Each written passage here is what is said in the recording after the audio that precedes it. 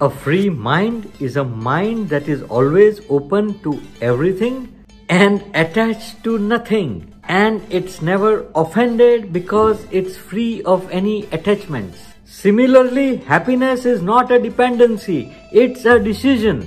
You don't need anything to be happy. It's not something that comes from outside, it comes from inside. And when you radiate a happy energy, you will be amazed what it will attract into your life. Essence of consciousness is thought.